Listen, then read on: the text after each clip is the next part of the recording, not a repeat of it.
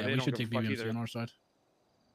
But then, like, sounds like this sounds like it's mostly Southside related, which is why I wanted to get like Ballas. We should, right? And then if we after that, I feel like I'd rather fight with Seaside because I know them more than BBMC.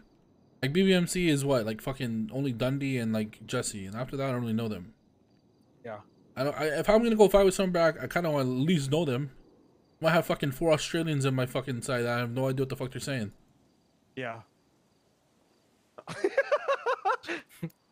Damn. Yeah, honestly, Ballas and Street Team and Hydra, woof. Now that is a force to be reckoned with.